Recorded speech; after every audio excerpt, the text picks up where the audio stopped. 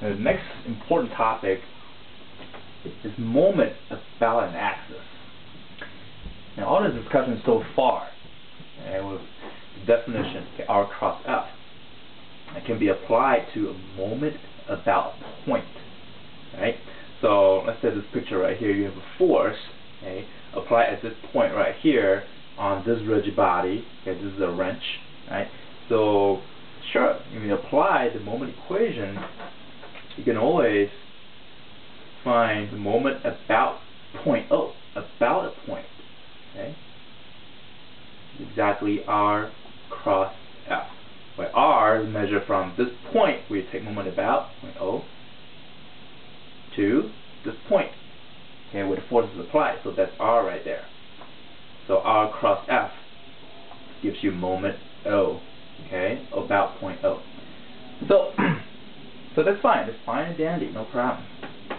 Okay, this moment right here, R cross F, right? It gives you the total effect, right? The total moment, right? The effect of this force, right? To want to rotate this rigid body about this point. Okay, so this is the moment, and this is the direction of the moment, something like this, right? Because when you look at it this way, right, an X, Y, and Z coordinate, right, and well, this right here is a lug nut, right? So just look at the picture in the book on page 139, right? So it's a wheel, the lug nut in the middle, or sort of in the middle for most cars, but you know, let's say it's a sports car, and a single lug nut right in the middle. And this is a wrench, right? Okay, so you apply this force up. Let's say, this is a U, trying to pull this wrench up. At this position, okay, when the wrench is at exactly this position, right? So this arm right here is like horizontal to the ground. The moment generated by this force, this upward vertical force, at this very instant, points out this way. Okay? That's because of this definition, R cross F. R is on this right here, this line, and F right here. So the space, right, the plane generated by this R and F, right, is like this space right here. So this is the vertical space. Moment then is perpendicular to this space, which is coming out of this plane right here, right? So this moment at this very instant is horizontal. It's coming out this way on the XY plane. The question is, in this particular application, this lug nut application, is M0 meaningful? Is it a good measure of the effectiveness of this force right here? Okay, as far as taking this lug nut out of this wheel. Okay. This M0 moment about point O is not a good measure, okay, of the effectiveness of this lug nut coming loose, because this lug nut can only go in one direction. That is, it can only travel in the Y direction, right? Because you want to take this lug nut out this way in the Y direction. It cannot go in the X or Z direction. That's constrained, right?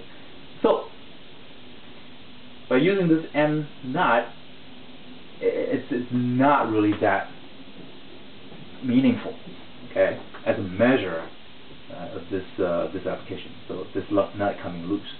So instead of talking about moment about point,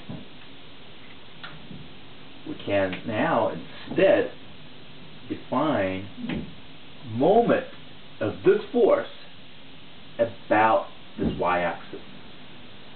Okay, so call it my, moment about this y-axis. So moment of a force about an axis, okay, as far as the magnitude is concerned, just a scalar. Okay, very, very similar to moment about a point. Moment about a point is the scalar, okay, is magnitude of force times D, where D is the shortest distance. Right? Shortest distance between point O and F. In this particular example, I apply my point F straight up, which is so happens to be perpendicular to this R vector. So D is exactly the magnitude of R in this case. Okay? So this is a moment about this point O. But moment about an axis, this y-axis, is equal to the magnitude of this force, F, times the perpendicular distance between this force and the axis. That's it. Alright? So, if you extend this line of action as this force, and then you can measure the distance between this axis, the axis y, and the force, which is exactly this guy right here, this distance. Okay? So in this case, in the picture right here, this is my distance d, and this d makes an angle theta with the x-axis. Right? So if you look at this triangle right here, this triangle, this is actually a right triangle. Okay?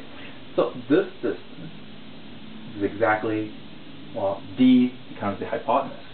Right? So this is d cosine theta. Okay? So let's call it dy. Right?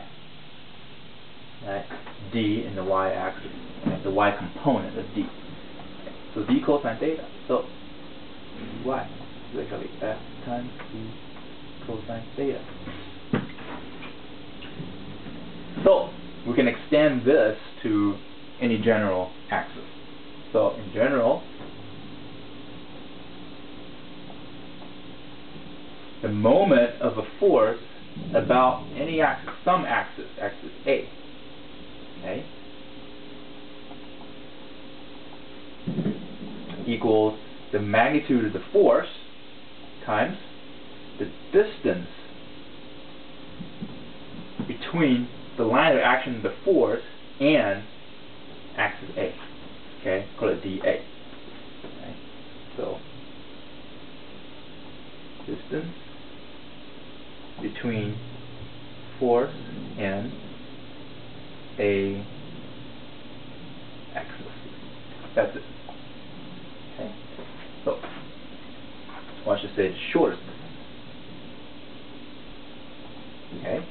So our example here, the short distance is exactly dy.